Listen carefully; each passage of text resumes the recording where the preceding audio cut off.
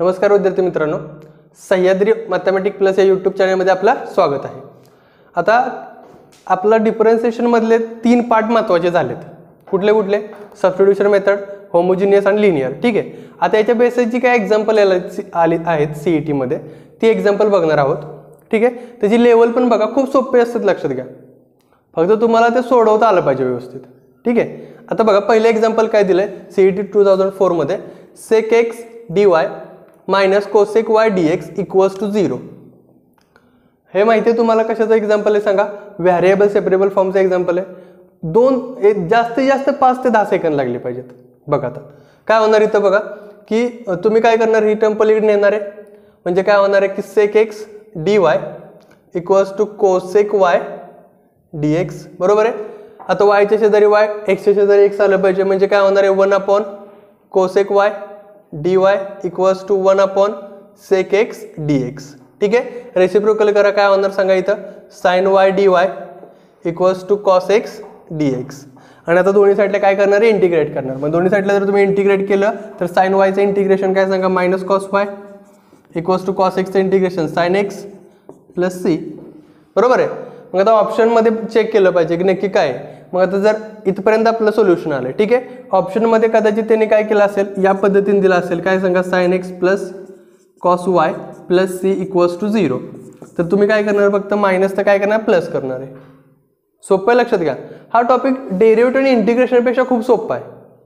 फक्त काय की तुम्ही ते जे काय 3 टाईप आहेत ते 3 टाईप व्यवस्थित क्लिअर करा। त्या 3 टाईप पैकी एक तरी विचारतातच सीईटीला। जर बघितलं नसेल तो व्हिडिओ तर डिस्क्रिप्शन मध्ये लिंक आहे, लक्षात घ्या। ठीक आहे, म्हणजे आता हा क्वेश्चन तुमच्या लक्षात आला। याच टाईपचे अजून क्वेश्चन आता बघूयात। आता नेक्स्ट बघा, सेकंड एक्झाम्पल आहे, थर्ड एक्झाम्पल आहे, पटकन सोडवायला सुरुवात करूयात। Solution of the differential equation विचारले आणि हे इक्वेशन दिले। ठीक आहे, 2006 ला दोन्ही पण क्वेश्चन विचारलेले आहेत। आता काय करणार सांगा, इथं बघितल्यानंतर एवढं लक्षात येतंय की तुम्हाला काय केलं पाहिजे, 1 + y² इथं नको, ठीक आहे, आणि इथं 2y नको। मग आपण काय करणार आहे की दोन्ही साईडला काय करू, डिवाइड करूयात आपण। डिवाइड बाय काय सांगा, 1 + y² अँड 2y। ठीक आहे, 1 + y² आणि 2y, सॉरी 1 + y² आणि काय सांगा इथं 1 + x² ने डिवाइड करूयात, म्हणजे 1 + x² इकडे येईल। मग डिवाइड केल्यानंतर काय येणार सांगा इथं tan inverse x upon 1 + x², कारण 1 + y² ला ते कॅन्सल होणार आहे, 1 + y² dx प्लस, आता हे कॅन्सल झालं, राहिलं काय 2y upon 1 + y² dy equals to 0।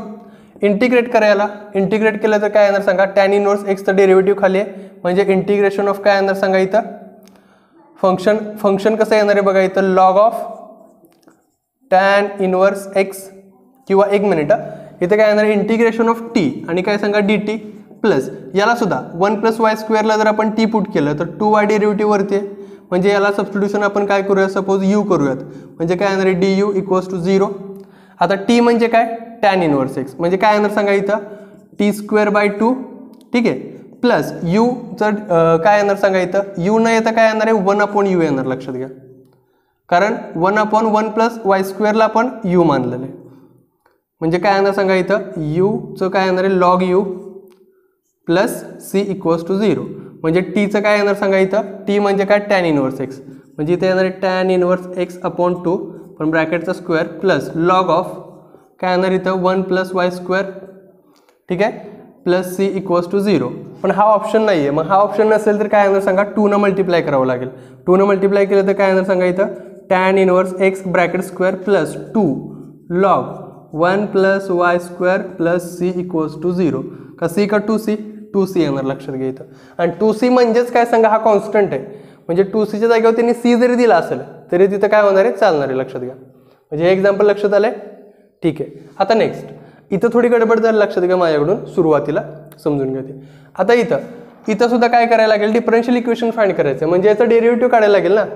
बरं, इथं लक्षात घ्या a आणि b असे 2 कॉन्स्टंट आहेत, 2 आर्बिटरी कॉन्स्टंट असतील सेपरेट, तर 2 वेळा डेरिव्हेटिव्ह काढायला लागतं।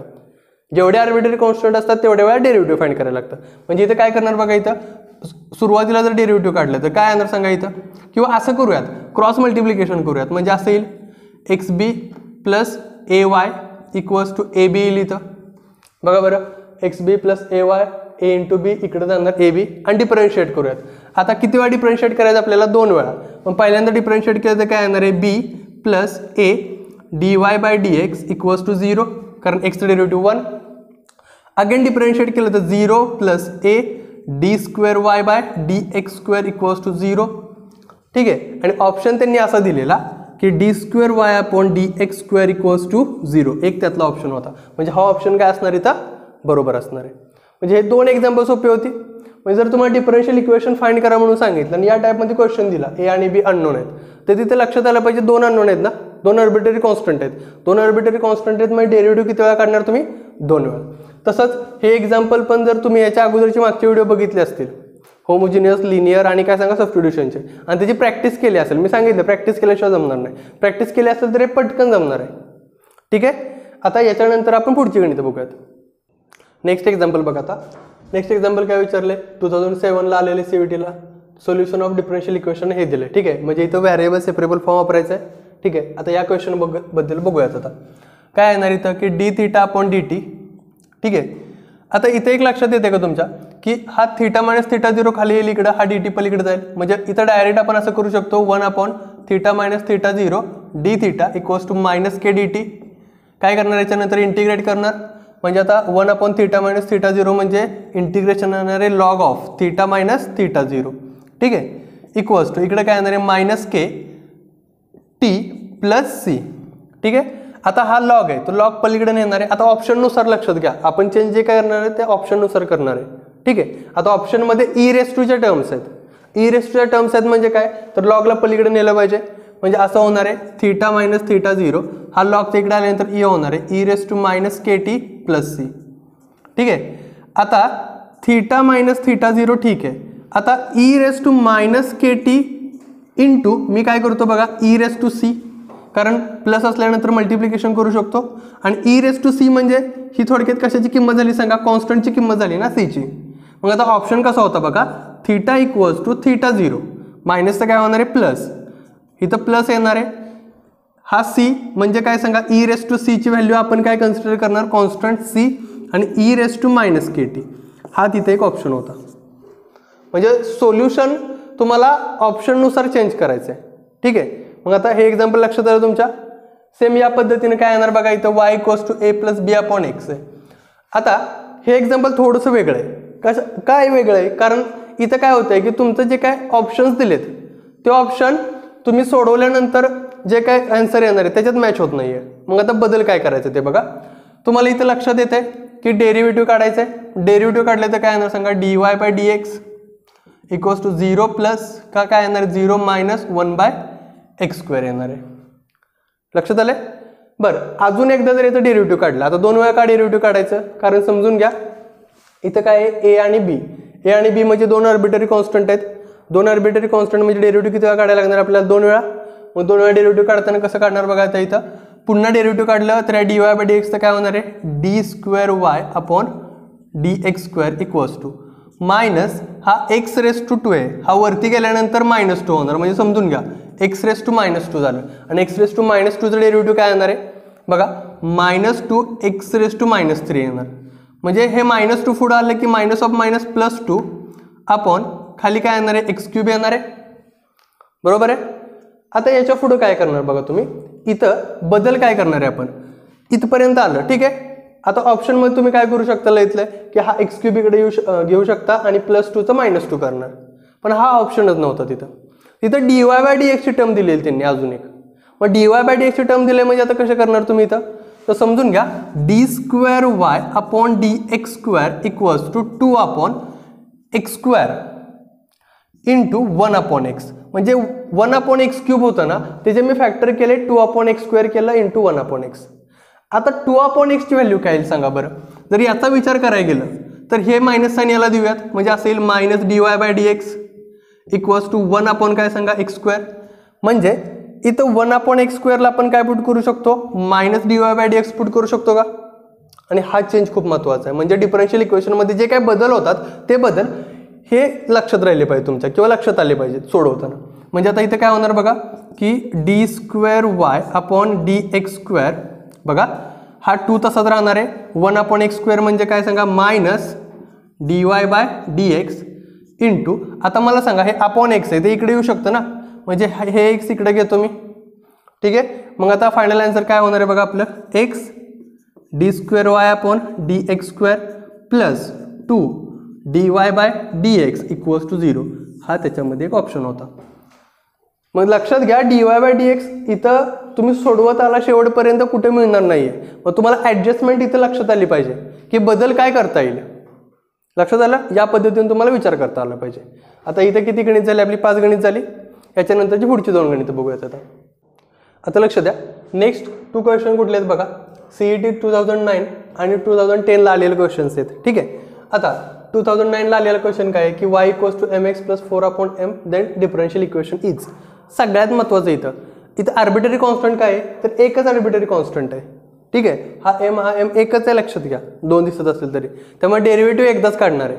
एकदा डेरिव्हेटिव्ह काढल्यानंतर जे काय आन्सर येणार आहे ते आन्सर ऑप्शनमध्ये नाहीयेच.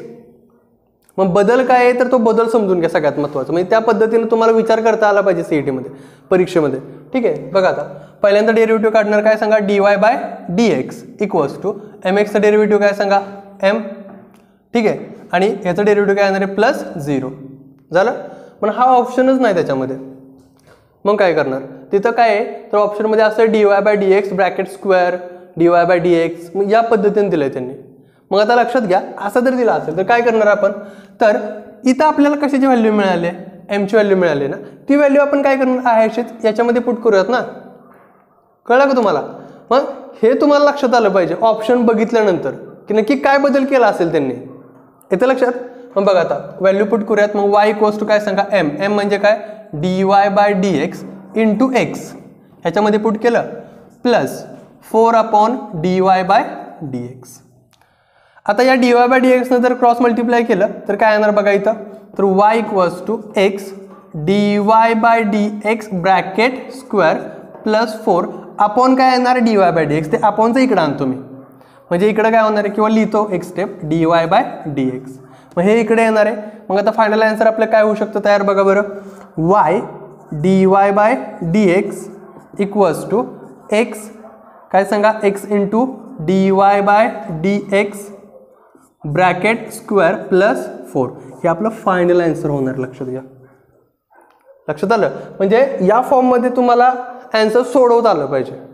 आता एक्झाम्पल खूप सोपं होतं पण परीक्षेमध्ये तुम्ही सोडवणार तिथं तुम्हाला आन्सर मॅच होत नाही, मग तिथं तुम्हाला टेन्शन येतं थोडंसं, ठीक आहे.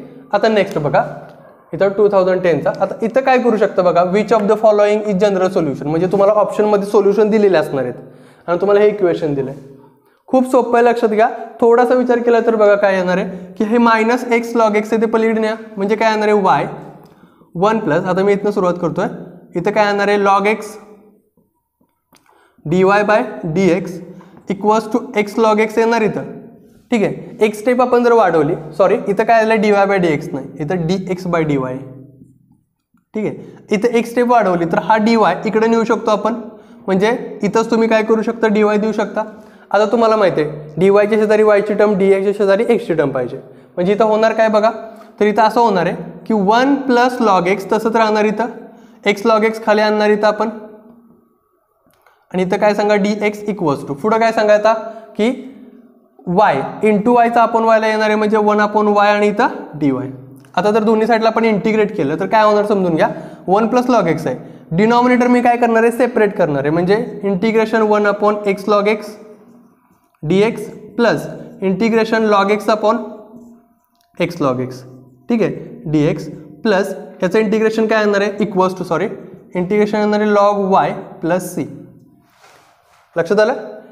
आता सगळ्यात महत्त्वाचं समजून घ्या काय येणार आहे त्या प्लस c येणार, किंवा आता इथं बघा इथं पण लॉगचा आन्सर येतं, इथं पण लॉगचा आन्सर येतं, इथं पण लॉगचा आन्सर येतं, मग काय सांगा इथं येणार आहे प्लस लॉग c लिहू शकता. त्याच्यानंतर आता इथं जर बघितलं तर फंक्शन आणि त्याचं डेरिव्हेटिव्ह आहे इथं, लक्षात घ्या. म्हणजे इथं इंटिग्रेशन याचं काय येणार आहे लॉग ऑफ फंक्शन, म्हणजे लॉग ऑफ लॉग एक्स येणार आहे, प्लस इथं काय येणार आहे लॉग एक्स कॅन्सल, 1/x तर इंटिग्रेशन लॉग एक्स येणार आहे, ठीक आहे, इक्वल्स टू काय सांगा लॉग. आता इथं सगळ्यात महत्त्वाचं हा जो आपण c इकडं लिहिलाय ना लॉग c, ऑप्शनमध्ये बघायचं तो या साईडला आहे का या साईडला दिलाय, म्हणजे x बरोबर आहे का y बरोबर आहे. जर ऑप्शनमध्ये तो x बरोबर असेल तर तो काय करणार आपण इकडं न लिहिता कुठं लिहिणार आहे सांगा प्लस लॉग c इकडं लिहिणार, लक्षात घ्या. हा सी कशावर डिपेंड आहे, तर त्या आन्सरवरती डिपेंड आहे की नक्की कोणत्या साईडला त्यांनी घेतलाय. समजतंय का तुम्हाला ते? ठीक आहे. आता याच्या पुढे काय बघा की जर आपण प्लसची प्रॉपर्टी लॉगची वापरली तर काय येणार आहे, लॉग एक्स लॉग एक्स येणार इथं. ठीक आहे. आणि इकडे काय येणार सांगा, लॉग वाय आहे तसंच. आणि इकडे काय सांगा, लॉग वाय. इकडे काय आहे सांगा, लॉग सी. पण लॉग सी इकडं नाही लिहिता मी काय करतो, लॉग सी इकडेच लिहितोय. म्हणजे तुम्हाला लक्षात आलं का मी हे दोन्हीकडे का लिहिलं ते, म्हणजे एक तर ते इकडं असू शकतं किंवा इकडं असू शकतं. लक्षात घ्या मी सुरुवातीला काय करतो, आता हे इकडेच लिहितो प्लस लॉग सी. तुम्ही ऑप्शनमध्ये चेक करा नंतर. आता इथे काय होणार आहे बघा, इथे येणार आहे लॉग वाय सी आणि इथे काय येणार आहे लॉग एक्स लॉग एक्स. या लॉगला हा लॉग कॅन्सल, म्हणजे आन्सर आलं x log x equals to Y C. हे आपला आन्सर असणार आहे. लक्षात आलं का तुमच्या? आता हा जर सी इकडे नसेल, इकडे दिला असेल तर लॉग सी इकडे घ्या कॉन्स्टंट. लक्षात आले? म्हणजे आता या टाईपमध्ये तुम्हाला मी काय करणार आहे की जे काही प्रिव्हियस इयर आलेले क्वेश्चन्स आहेत जे सोपे आहेत लक्षात घ्या, आणि सगळे सोपे आहेत लक्षात घ्या. हा खूप छान टॉपिक आहे, हा व्यवस्थित करायचा आपल्याला. आता या लेक्चरला हे 7 क्वेश्चन होणार आहेत फक्त. असेच आपण पुढच्या लेक्चरला काय होणार आहेत की जेवढे शक्य असतील तेवढे क्वेश्चन्स पटपट सोडवून देऊयात, जेणेकरून तुमच्या एक लक्षात येईल की सोडवताना कुठं कुठं बदल होणार आहेत डायरेक्ट. ठीक आहे. आता इथं आपण थांबणार आहोत. जर व्हिडिओ आवडला असेल तर लाईक करा, शेअर करा, सबस्क्राईब करा. धन्यवाद.